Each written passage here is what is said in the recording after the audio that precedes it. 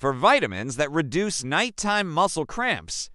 I used to wake up in the middle of the night with bad cramps, but now I sleep through the night like a baby. Here's how you can do it, too. Number 1, calcium. This is actually the most common nutrient deficiency in the world. And when you're low in calcium, your muscles get weaker and you're more likely to get cramps. So I recommend taking a calcium supplement at night before bed. I take 1,000 milligrams every night and it has helped me so much.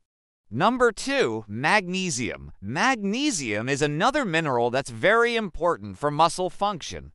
It helps to relax the muscles and prevent cramps. You can get magnesium from foods like spinach and avocados, or you can take a supplement like I do. I take 400 milligrams of magnesium every night. 3, potassium. This is a mineral that's important for maintaining fluid balance in the body. When you're low in potassium, you're more likely to get cramps.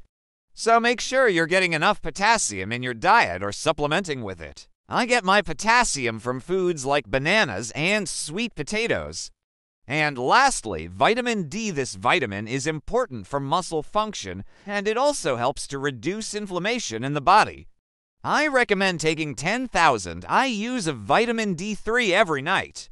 Make sure you follow for more tips on how to improve your health and your life.